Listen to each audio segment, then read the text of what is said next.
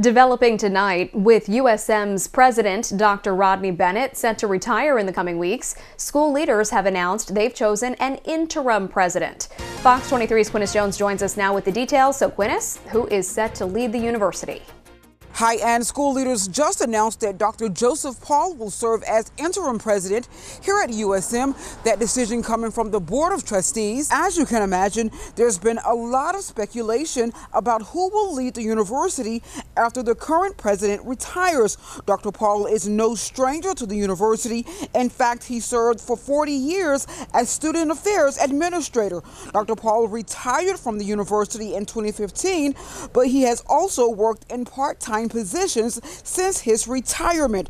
As for the current president, Dr. Rodney Bennett, he's approaching his 10th year as president. He announced today that his last day will be July 15th.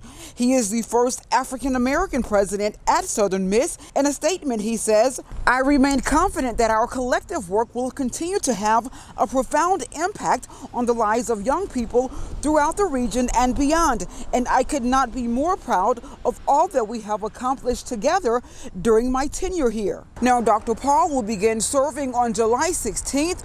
We, of course, will keep you posted on any changes. Quentis Jones, Fox 23 News, Hattiesburg.